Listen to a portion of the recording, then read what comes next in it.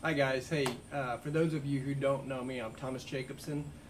I also go by Jake, so that may be a little bit confusing, but when we first started going to Grace, my wife introduced me as Thomas to everybody, but childhood nickname Jake has been with me forever, so some of my friends at Grace also call me Jake. So either or, Thomas or Jake, I'm good with it. I am a part of the team that is helped planning the Colorado trip in September. Excited to be a part of it. Looked at the names and man, we have got a good group of people going. It should be a fantastic time. Great environment, great setting, just a wonderful time. For those of you that have been before, you can attest to that. If this is your first time or you haven't been in a few years, thank you for signing up, and look forward to visiting with each and every one of you. Rick asked me to be a part of a group. We've talked about this for several different years because once we get out there, we want everybody to enjoy the hiking trip, the camping side of it, and the strenuous side of it. And sometimes we're not as prepared as we could be, and so we've talked about different ways to make sure that we set ourselves up for success. And part of that is thinking ahead and doing a little bit of training. Listen, I am by no means a fitness guru, an expert. I won't be the fittest guy on the trip. I think that where my value is, I'm just an average guy. I've gone several different times. I've taken some easy routes, I've taken some hard routes, and as far as training goes, I've tried several different approaches, and I just want to be able to share with you guys some of the different things that I have found that has worked for me, that you guys might incorporate into your training. Now, as far as the training as a group goes, we can certainly do that. I want to provide an environment where we can get together and kind of push each other if that's what we want to do. I'll let you guys contact me and let me know what you think. But what I would like to do is a couple different things. First of all, before we even get started with training, I'll tell you how I want to approach this. Video is going to work best for me. I don't want to have to type out a whole bunch of stuff and send it off and try and do spell check and all that. I'm a horrible speller, so I think I feel more comfortable just kind of sharing with you some of the ideas for activities that you could do to start preparing for the trip. One of the first things I want you to start thinking about is increasing your water uptake. No matter how fit you are, no matter how much training you've done prior to the event, if your body isn't hydrated once we get there, you have a greater chance of suffering from altitude sickness. So those are things that we can do in advance, start preparing our bodies for that. And we're 4, 5, 6 weeks out. I say start today. It's Sunday after church.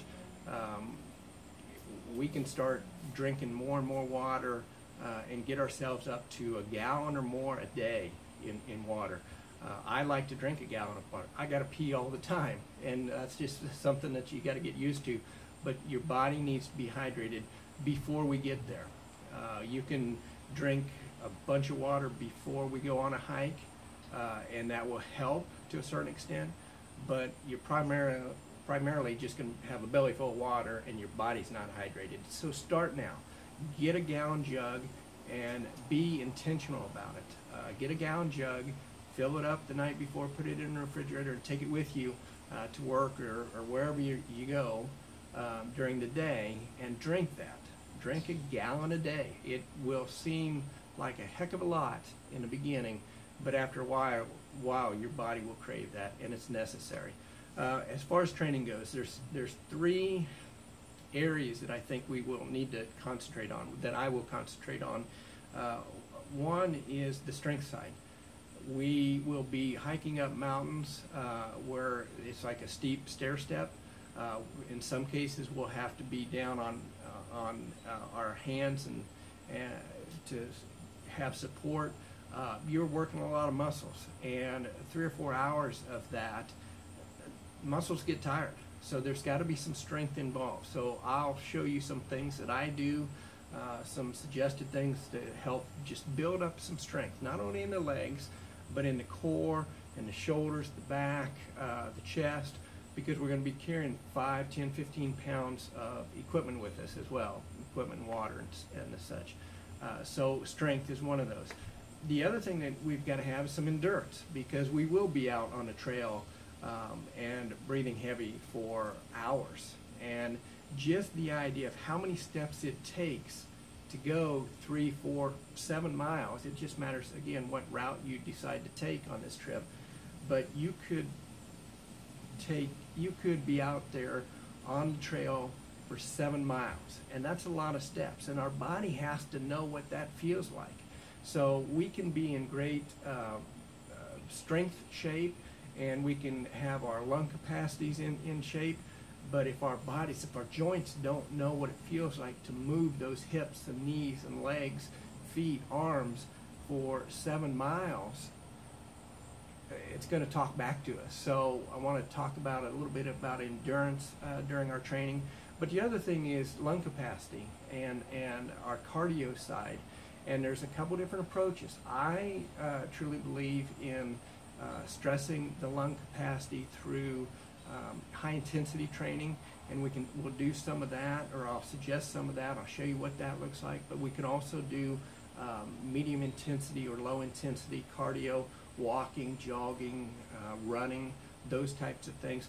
All of that comes into play because all of those three areas are utilized during this trip.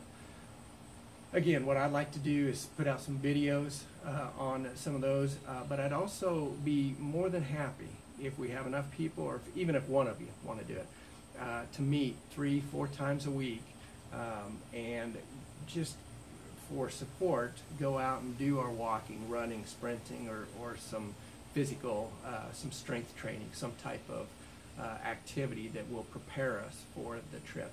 So I'll help coordinate that. I'm really thinking about maybe Tuesdays, Thursdays, and Saturdays doing some type of meeting here at my house. I live over by Southwest Junior High. I can hop on the sidewalk and we can walk and hike and run and bike all the way out to the lake on sidewalks, and so it's a pretty nice little place to at least get started, but open to anything.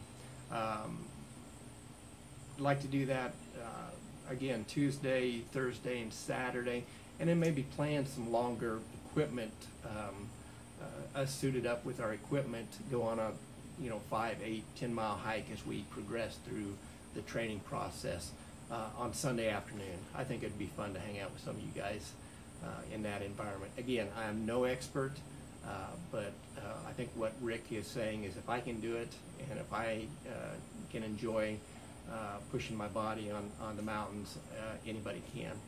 We've got a very diverse group going, and we've got ages, various ages, and body types and levels of fitness. And the cool thing is there's something for everybody, and it's going to be great. If you get up to the summit with your buddies, that's fantastic. If you get halfway there with your buddies, that's just as fantastic. So what I want to do is equip us to have the body and the lungs, the strength to make the trip enjoyable, but we're not going to be top athletes by the time we get done training. Again, what I'll plan on doing is putting out some videos. I'll send an email out when a video comes out to talk about some of the different techniques that I use to get in shape. If you guys have any questions, or if you have any suggestions, some of the things that I'll say that I do, you guys may disagree with, and that's fine. There's a lot of different ways to skin this cat, and what I would say is if you don't have an idea, you can utilize mine or you can look elsewhere, but it should be fun working on this together. You can contact me. Cell phone is always a good way, 785-979-3113, 785-979-3113, or you can shoot me an email and use jake@yourcsc.com. That's JAKE@YOURCSC.com. Thanks, guys. This should be great.